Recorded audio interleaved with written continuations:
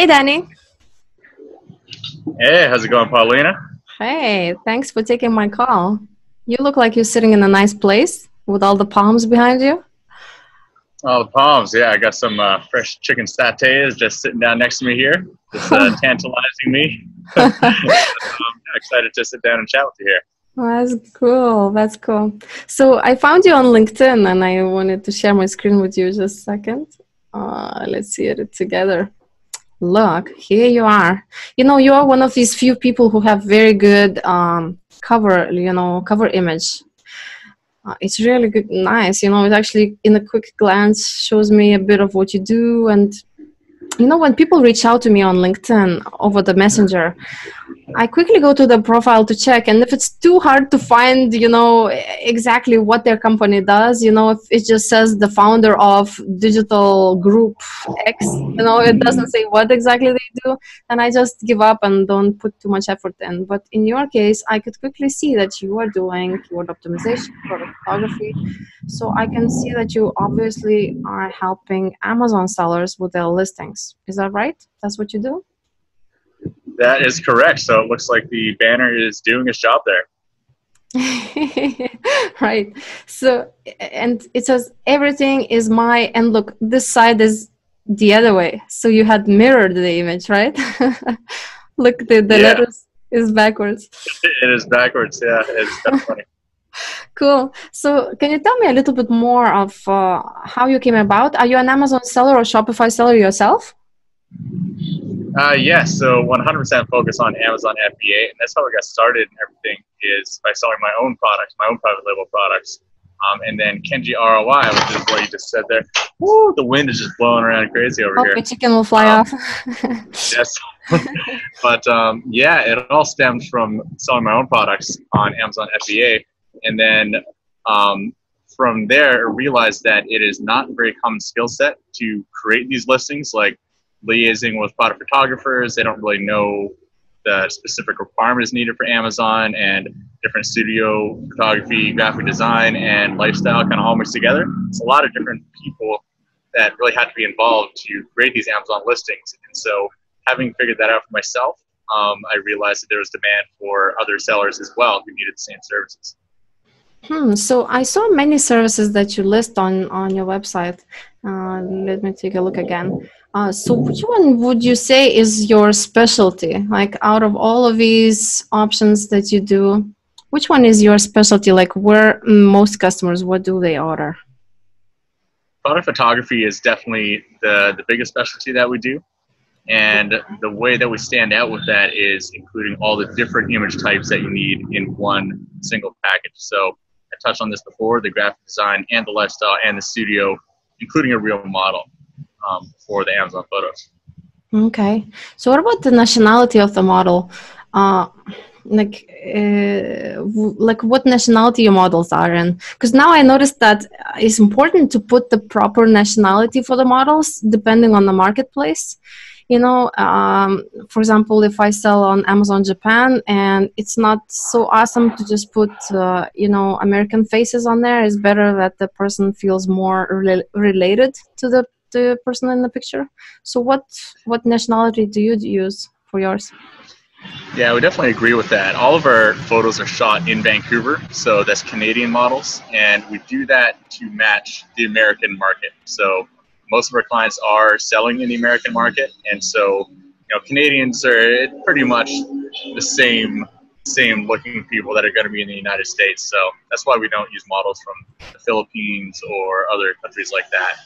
Yeah, I lived in Canada and this corner just is so relatable. You know, like there's these fences between the houses and it's just exactly same little garden and the beautiful grass because it's raining all the time, and it's just exactly what I feel like Canada would look. That's awesome. So let me take a look at these pictures. What do they look like? So which one you're mostly proud of? Like what's your specialty? Because I see you're doing, they all look like popping, you know, like the products, like this one includes the packaging. And so some of them cannot be used as a first image, right? The rule is that it has to be just the packaging or the item.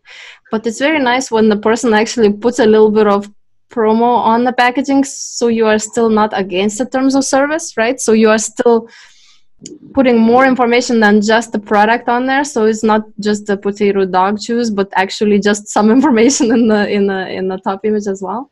So would you say this one can qualify for the main image on Amazon? Yeah, images like that almost always will qualify. Technically, you're not supposed to be putting anything except just the product on there. But this technically is the inside of the product. It's just taken out. Some Amazon reps, they might have a problem with that, but we've seen very, very few problems with that. There's like a 2% chance that that's going to create a problem for you.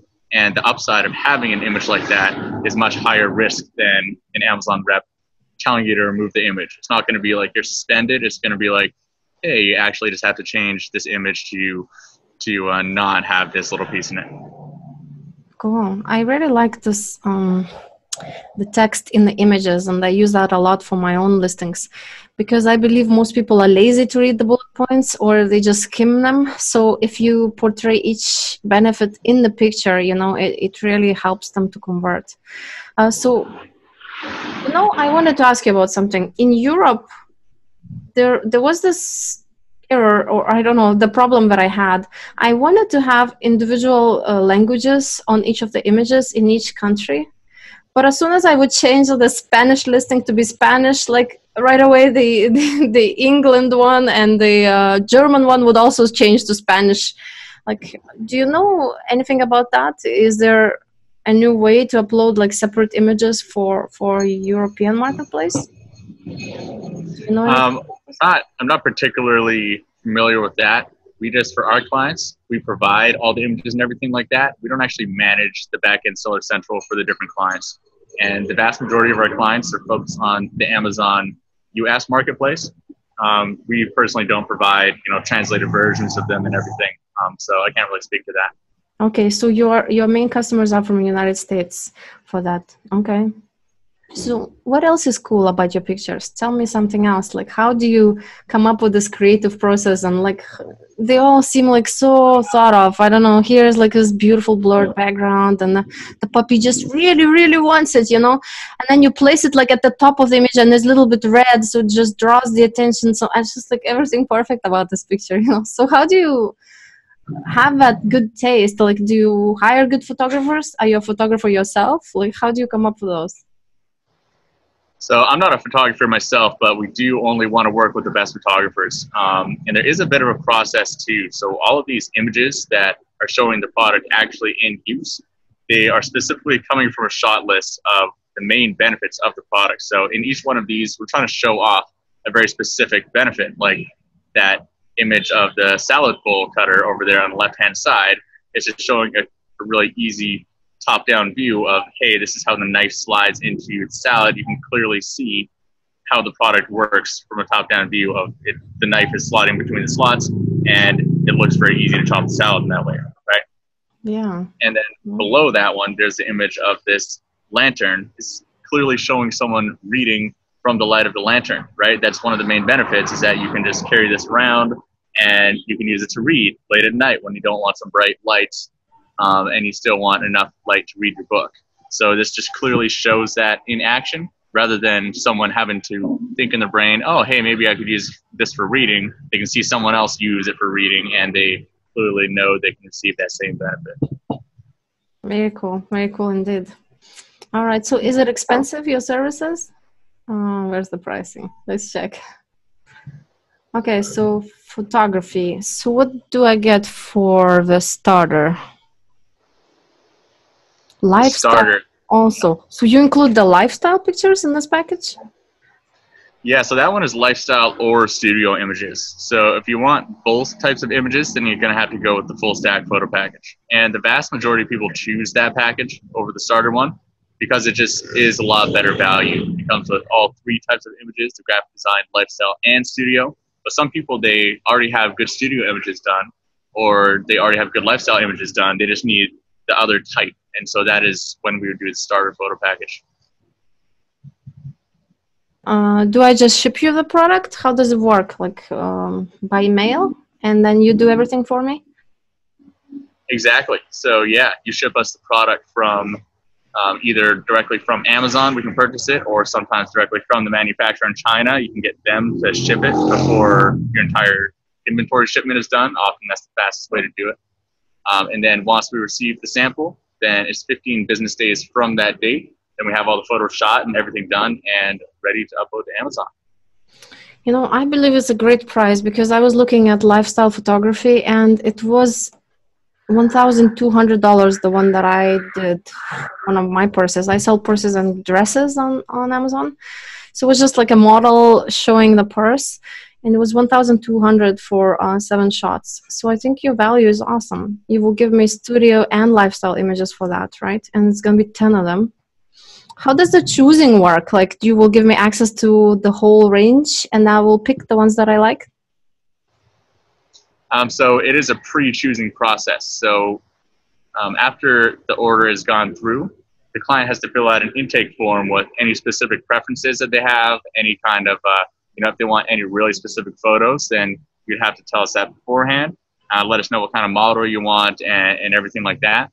And then we go ahead and create the shot list and go shoot it completely beforehand. So we don't offer the option to, hey, here's a whole lot of photos you get to choose. It's more, hey, like, tell us exactly what you want, and then we will craft you the perfect photo set based on what you told us. Okay, great. That removes a lot of work from me. I like that. I like the services that do everything for me. So wait, but I have to a little bit, I prepared my facebook.com. I'm going to just look you up. Kenji ROI. Let's see. In the groups. So I've joined a lot of Amazon seller groups, and I like to Google sort of in Facebook to search for social proof. And I see that one says, oh, has anyone used David Gold? Kenji ROI. Okay, let's see. Kenji ROI. All right. They use David. Oh, okay. High recommended. Let's see what else. Oh, there's you. So you're part of this group, right? Good morning to you, crafty traders. Oh, Tradecraft. Yeah, we've had all 3 of those guys on the Actualized Freedom podcast now. All still Tradecraft guys. Very smart. Huh, cool. Okay, I would like some feedback. Is anyone used? How was your experience? Somebody would like. Anyone curious? Well, I don't see anyone slamming the service, and there's actually activity, people mentioning you and asking about it, which is very cool. So it seems like you guys are known and good. I guess I will not go into any other services because you said photography is your best. Could you give me some more tips about photography? Because I tried to do it myself. So I built this box in the studio and I tried to pretend I will be the photographer for my own products, but it just didn't work. Like, the purses had so many silver parts on them, and like it was reflecting me with my camera in it, and it was just so difficult to do it. So I just basically gave up on that idea, making my own photos. So could you tell me more what it takes to make good photos? Like, do you use professional studios, and how does it work? Yeah, well, I think number one, just using photographers that know what they're doing, because it's not just enough to have a really high quality camera and high quality lenses. That's certainly a factor. But if the photographer doesn't know how to get the best lighting, how to get good angles of the product, and like actually what it takes to get a good photo, then you're just not going to get good results completely. You see a lot of people that they have really expensive equipment and everything like that, but they just can't craft the right perfect photo. They can't get the model to actually, to do the right things. It looks posed. It looks fake. There's a lot that goes into it. So number one is just work with photographers that know what they're doing a little bit better, or just play with the shot until you actually you're getting the shot that you're very clear that you want to get on there. Number two, I would say, would be lighting is super, super important. So you can see, maybe a good example is this laundry bag up here, just above your mouse right there. You can see the one like up above to the right there, okay. Same product, but up there. The lighting on that product is very clear, right? It's evenly lit. The product looks nice. It's not like very dull like some other products. You'll see the lighting just looks really flat on it. And especially on Amazon or most websites, they have a white background. And if your product looks really dull when contrasted against a white background, then it looks even more dull than it would normally. So it's really important to have just really evenly lit lighting, well lit. Don't take the pictures in your gloomy apartment that has no windows or your basement or something like that. It's just going to look like crap, right? And a lot of the lighting settings have to do with being able to operate the fancy DSLR camera with the right settings on it and the aperture and exposure and everything. So coming back to working with photographers that actually know what they're doing in that respect. And this one too, it is really difficult to get the right settings on a camera with something that's really dimly lit like that. You need a special type of lens that's going to be able to take in a large amount of light and still have a non-grainy, good-looking photo and stuff like that. Yeah, you know, this, I noticed there's this silver, you know, and silver was that I was having issues with. You know, when I was pointing a lot of light to it, like there was no black, and somehow in the silver, when you don't reflect a bit of black on it, it doesn't look so good, you know. So I've seen photographers putting like black cardboards on the side so that it would reflect on the silver and then makes it stand out and look so much better. Plus there is no reflection of photographer himself in here. That is awesome. You know, and this, oh, definitely I cannot make that one, you know, even if I use like my iPhone with its best autofocus, I don't think I can get that nice colors on that side. And like the light doesn't, you know how the light sometimes just leaks all around. So basically shines over, takes over the whole image. Oh my God, these are very tough to make. And I know exactly what you're talking about. Yeah, definitely. I would recommend to anyone who's listening, not waste your time building a box like I did. Just go with the service that does something like that. So cool, very nice examples. Well, I have another question for you. You know how many sellers choose to use, you know, a little bit of text in it? You know any maybe interesting techniques, like what works and what doesn't work in the pictures? Like, you know, when I have so many competitors around me and they all sell the same product, like how would you say I could stand out from the others? Like, what are interesting things to do with the photos? How to make it attract people? Yeah, by far the biggest mistake I see with text on images is having way too much text. So you'll see all of the examples here.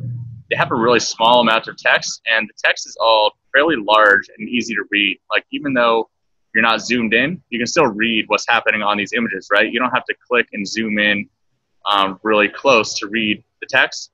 And I see that all the time where there's way too much text on there, so they have to make the text really small and you can't read what's going on. And like we said earlier, people are lazy. People want to quickly be able to scan and know what about your product is good enough for them to choose yours over everyone else's. They're not going to spend a whole lot of time researching that product if they don't have to. If they see someone else's listing that looks better put together and more professional, they're going to click off on that and they're going to purchase that. If they see your images have way too much text all over them and it's going to take a significant amount of work to read through everything and understand how your product is better, that's a lot of work that they are not going to do if they find an easier option, right? You can get away with that if all your competitors' listings really suck and they can't optimize their information correctly. But if your competitors have any idea what they're doing, you're going to have to step your game up and just create really clear, concise, easy to understand listings. Like this one, it's very clear what it's saying here. You know, it's like you can easily see what size it is. That was a common thing that the customers of this item, they had this concern.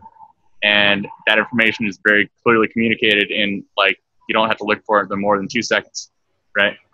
Yeah, but it's so different from when you look at it from as a buyer, you know, you look most effective cleaning, large size, cool, I get it. But if you look from the eyes of the photographer or an Amazon seller who's gonna try to attempt to do something like this himself, he's thinking, okay, I'll just do 16 inches, I can do myself like this.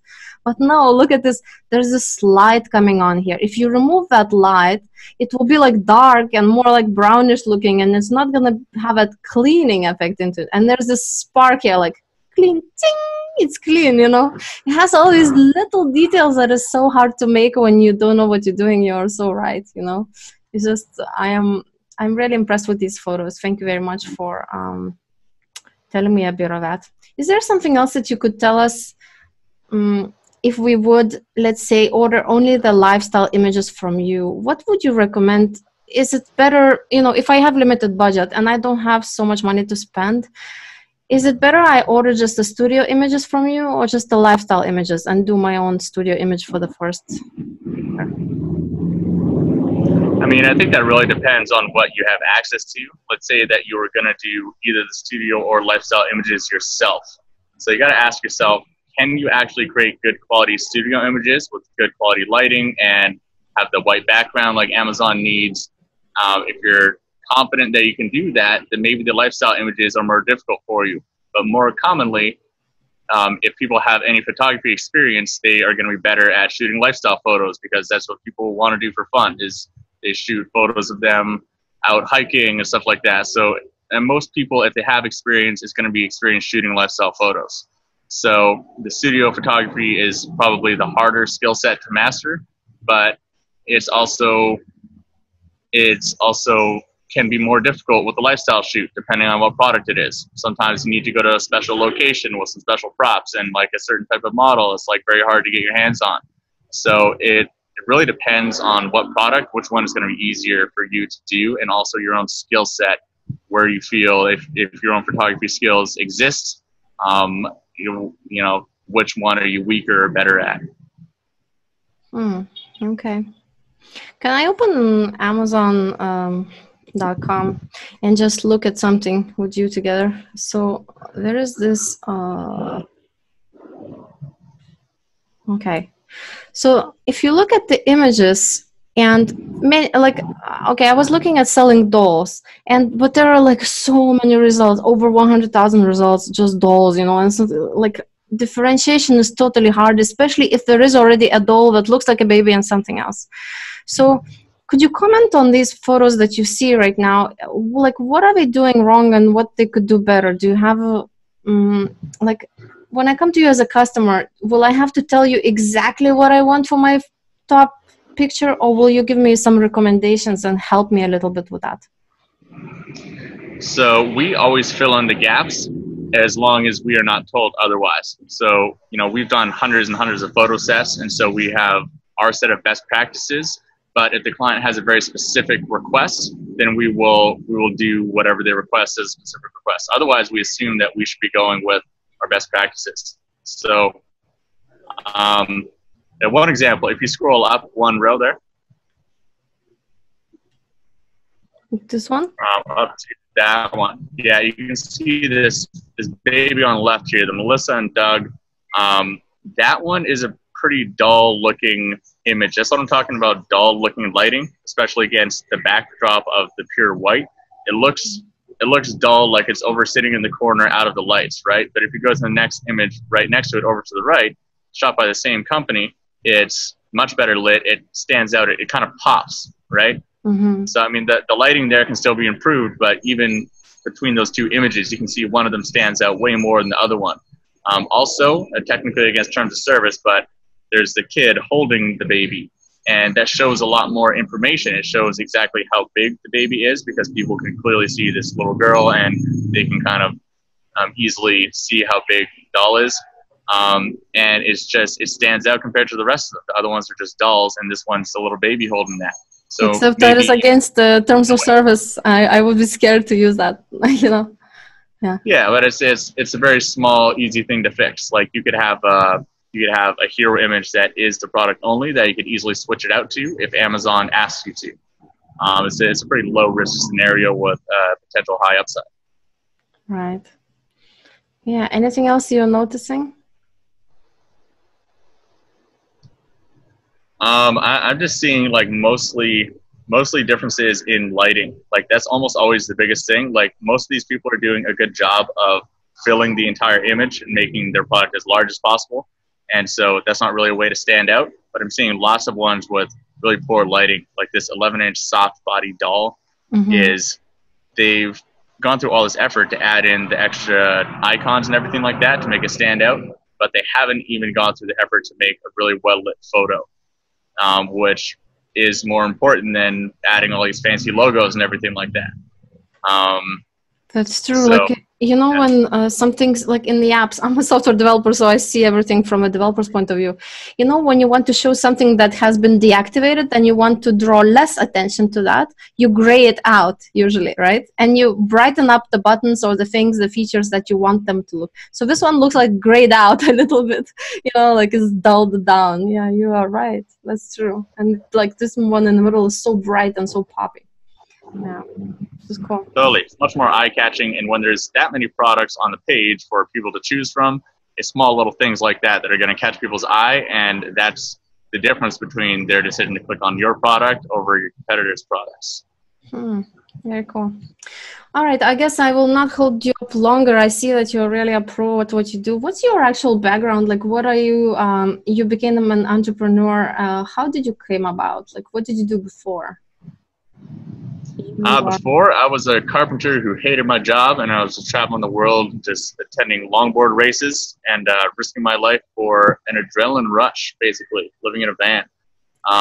And I just really hated carpentry. So after a near-death experience racing longboards in the Philippines, almost hit a motorcycle head-on during a longboarding race. And that was really crazy. I just had a moment where I realized I don't want to do carpentry for the rest of my life. And I just dove head-on into Amazon FBA and learning everything I possibly could about that, and with the goal of stopping to do carpentry because I hated it. And you know, now 3.5 years later, I am happy to say that I have not done carpentry in something like 2.5 years, and just dived full into this digital marketing world where you know, right now I'm currently living in Bali and just enjoying everything that is to enjoy out here, and so many other digital nomads or other entrepreneurs out here that are very inspiring to be around. And yeah, it's been good. Cool. That is a very nice story. Very inspiring indeed. So you spent 5 years to learn the carpentry, and then you worked at it a bit, or at least it says 5 years experience, right? I'm not sure if that studies took that long. But after that, you just decided, okay, that's not for me, right? Exactly. Yeah. And I would rather just completely change career paths than live another 30-year career in something that I hate doing. This is very, very nice, because it's not like we fail at something, but we learn. And then like in my case, I learned to appreciate, you know, you go experience something that is not exactly synchronizing with you personally. And then you learn to appreciate that something else that you discover, you know, and like it's, you know, in Turkey, they have this example. They say, if you have a donkey and you just feel so depressed and sad, you know, oh, I'm just alone with a donkey. But then somebody takes your donkey away, you know, you suddenly like, you know, my donkey is gone. I am even more depressed now, you know. And then the next day, donkey comes back and you're like happy again. And then you 100 times more appreciate that you had this donkey and that is your life. I'm just saying that sometimes you have to completely put yourself into something else completely. Like you jumped from carpentry to Amazon FBA, and look at you now, you're happy and you live in Bali and enjoying your life, making a lot of money, as I saw from the numbers on your LinkedIn profile. And I'm really excited to see that you achieved that far. Awesome. Well, thanks for having me on, Paulina. It was great chatting with you here. And thanks for everyone for tuning in. Thanks for coming. Take care.